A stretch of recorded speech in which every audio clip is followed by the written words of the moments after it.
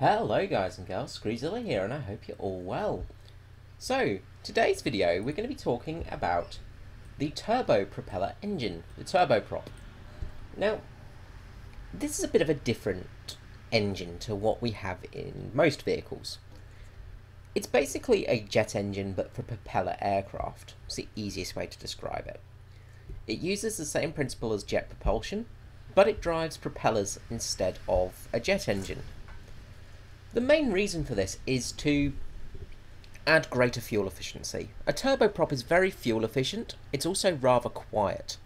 They're actually looking at using turboprop aircraft for close air support again now in 2017.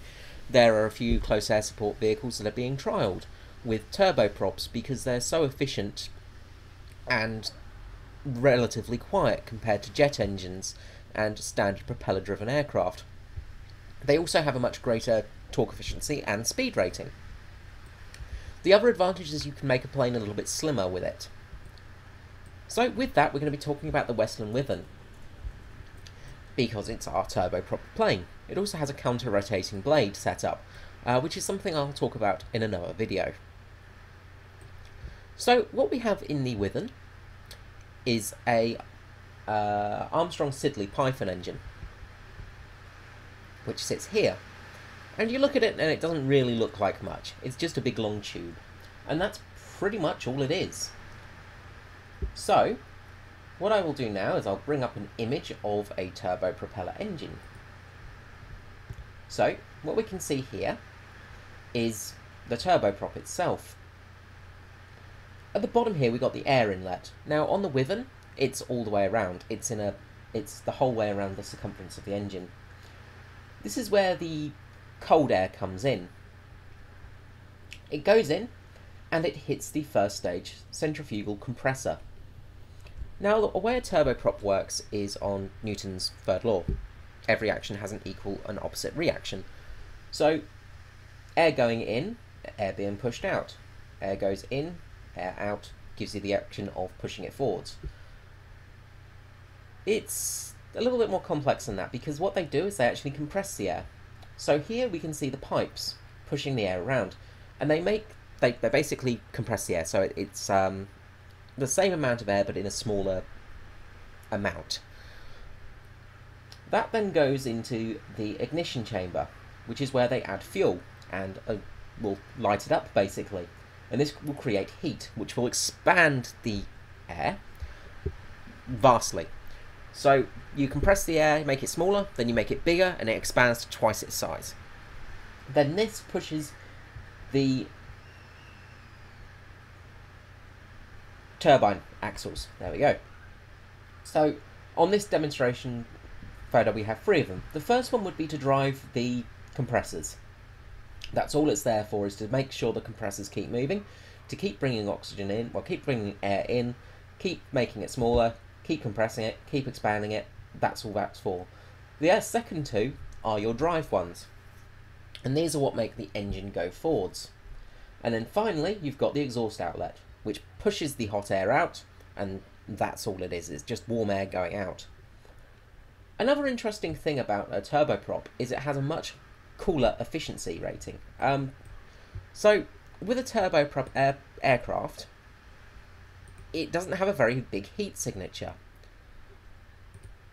Okay, well that's interesting, because it's very useful for modern anti-air weapons, because they work on heat. So what we'll do now is hop back to the game. We're on the aircraft carrier, and as you can see there, we've got our turboprop in the front, breathing in the air, spewing it out the back through the rather large exhaust ports there, and that's turning our propeller blades. So let's hop on board. We'll leave our canopy open for this. Flaps down.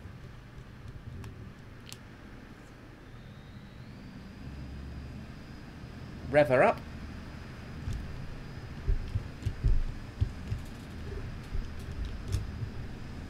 And off we go.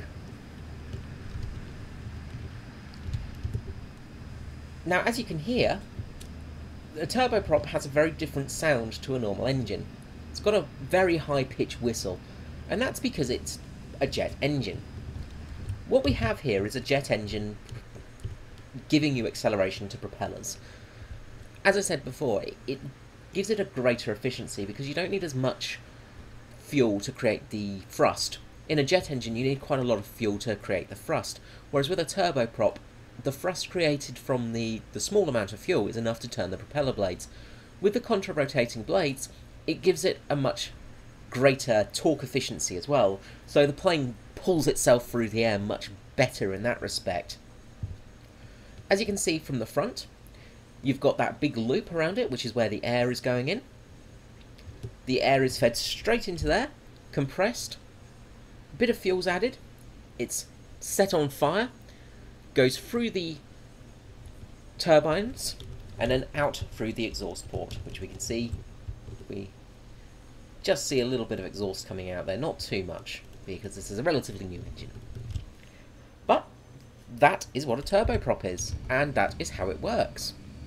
Okay guys, I hope you found this video somewhat interesting. As I said, these are some of my quickie videos, I'm going to call them. Just a little bit of basic information on smaller things, such as the turboprop, and I was showing before the prior video was on the M2 medium tank with its deflector shields for its machine gun bullets. So if you have any items of vehicles that you would like me to talk about in a bit more depth, learn a little bit about them, let me know and I'll try and help you out there as much as I can. Yeah, and I will see you next time for another video. So, for now, this is Screezilla out. If you have any questions, just leave them in the comments below and I'll try and answer them. And if you have any vehicles that you do want me to look at as well, just let me know and I'll have a look at them as well. And until next time, I will see you then. Thanks for watching all. Bye bye.